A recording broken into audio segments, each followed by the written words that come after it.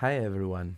Today I would like to present a new listener that is going to share a little bit of our listening session with us. So everyone meet Ayla. Ayla, say hello. There, there. No. Hi. I hope you're doing well.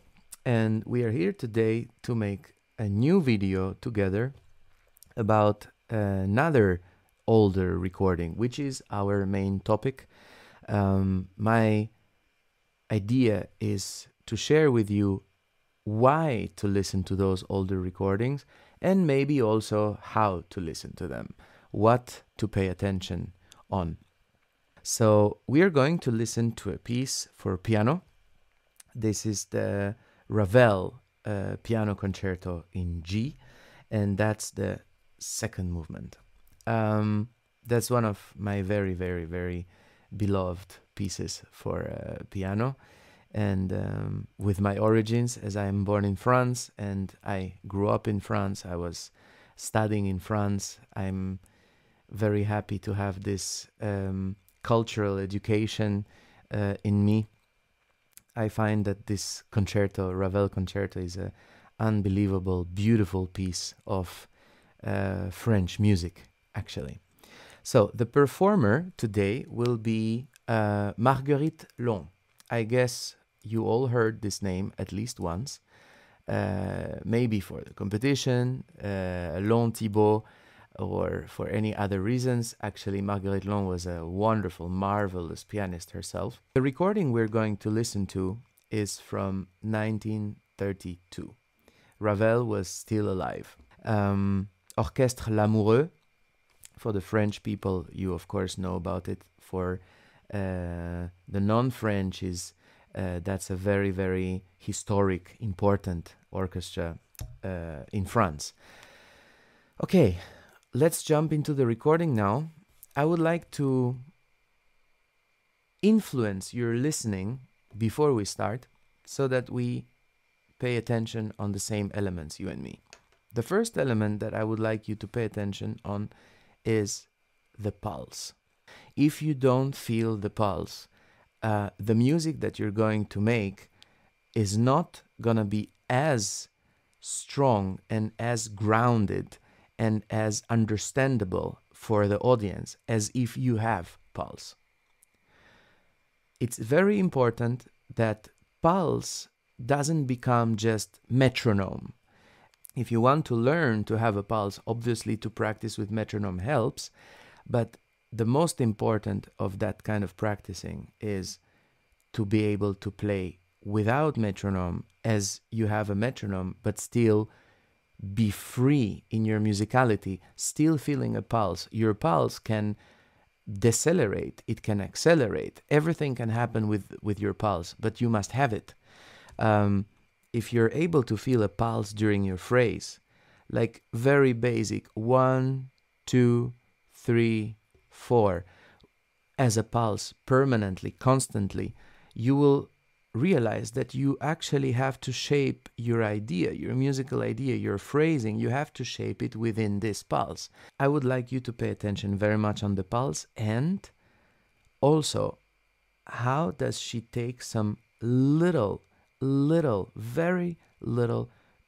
liberties and freedom within her pulse. This is what was mind-blowing for me back then when I heard this recording. How can one feel a pulse and still have those little surprises which are above the pulse, but still, generally speaking, it's a permanent, constant moving with the pulse. So I hope you enjoy it.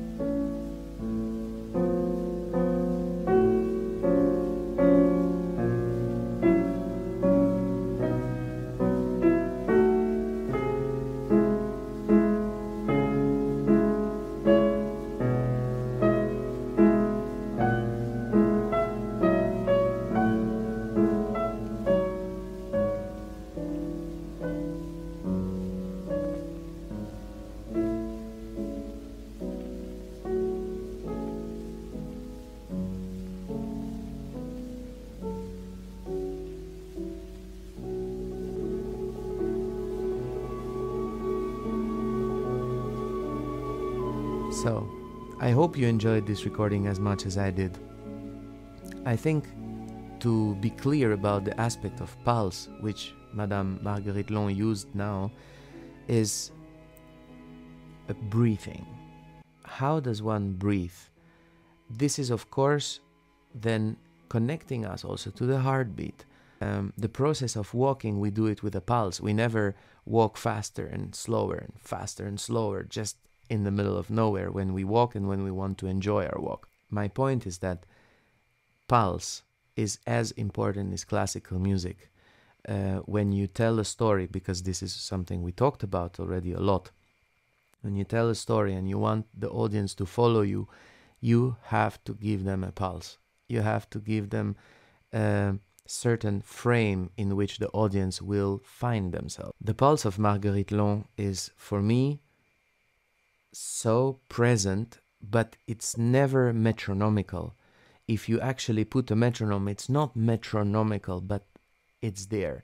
And the pulse she has in the left hand, in the accompaniment, let's say, to her melody in the right, is just the ideal balance between leading and accompanying.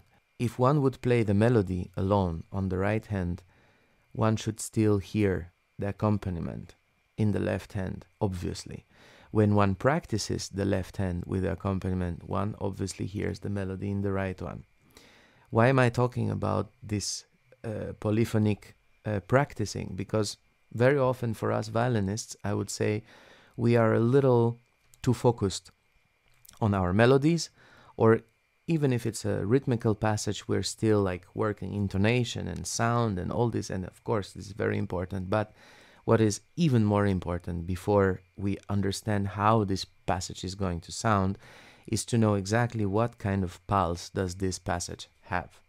Once you start to feel this pulse by projecting yourself into the accompaniment which is behind, whenever this accompaniment comes, finally, when you finished practicing alone and you have the possibility to play with an orchestra, which in certain cases accompanying you, then instead of just accompanying you, for you it becomes a main part of the music, because you realize, oh, I practiced this pulse thing and I practiced this leading thing, and now I'm playing with the orchestra perfectly together.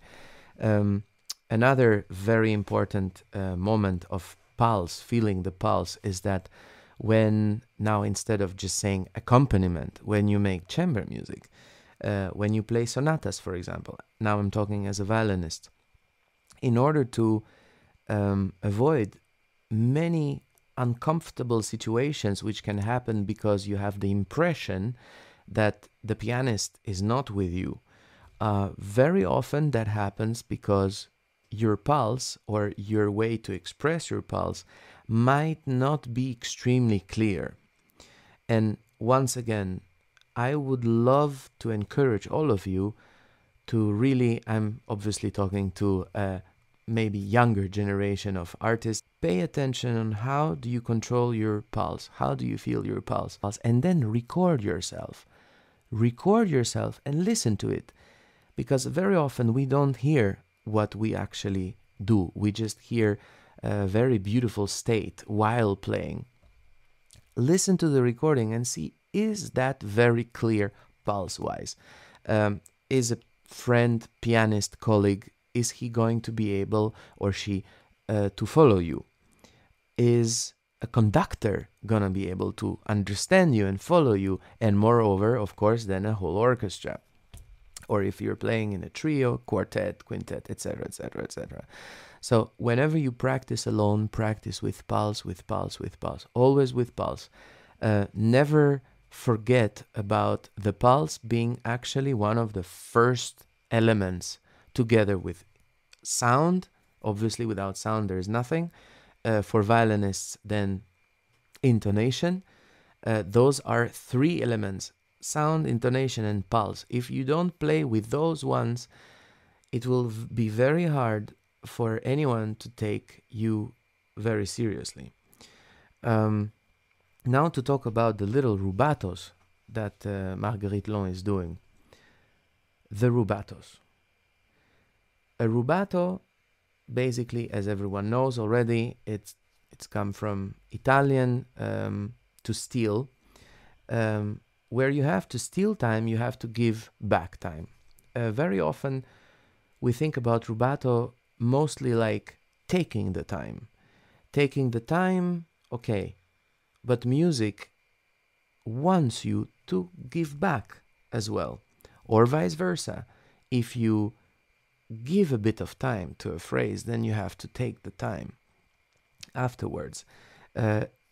This is a notion where it becomes a slightly more mathematical, I would say, but it's a matter of feeling the pulse. So if you have 1, 2, 3, 4, 1, 2, 3, 4, you can start to make a little rubato inside of this pulse. 1, 2, 3, 4, 1, 2, 3, 4, 1, 2, 3, 4, etc., etc. You can start to travel a little bit around the beats, but if you keep the beat in the background of the metronome, it should still stay rhythmical. And then you can have this kind of rubato atmosphere, but never do it too much. If you want to enjoy the simplicity and the beauty of a music, try to keep it cool with the rubato. And the rubato that you do should always fit the atmosphere of the music you're playing. Like in the recording we listened today of Marguerite Long, where we had a perfect feeling of pulse, where her rubatos were extremely tiny and very delicate. So simplicity is the key, basically. Simple, not taking too much attention on the rubato itself, so that the atmosphere of the music still stays almost untouched. This is, to me, one of the keys of the great old recordings, of the great old masters. So I hope you enjoyed this video. I hope you enjoyed the brilliant, elegant, simple and beautiful playing of Marguerite Long in this Ravel Concerto second movement. And I hope my little insight about the pulse was, let's say, interesting enough for you. All the best, and see you in next video.